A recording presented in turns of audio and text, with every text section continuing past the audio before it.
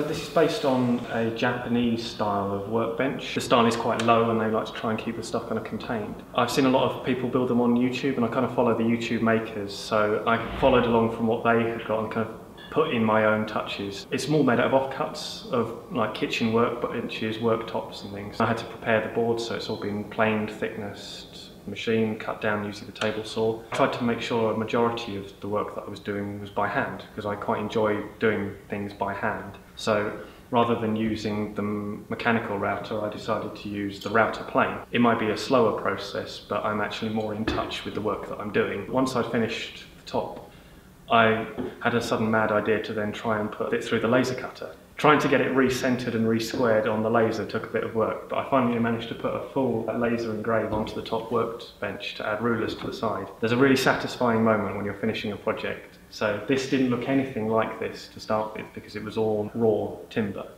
The moment you put the first coat of oil on, you really start to see what the project really looks like. This isn't a uni-module project, this is something I've done just for myself. So it's kind of been squeezed in here and there the hours I've got. But it's quite good that the facilities are open, that I can run in and I can do other little projects on the side. I know I spend as much of my time as I can in the workshops. By doing that and by using the hand tools, I feel like I'm getting a better understanding of the processes that I'm using. So when I come to do something like my final major project, I'll be in a much better position having practiced and played. I'd love to set up my own little workshop in the future and be making sort of like one-off pieces.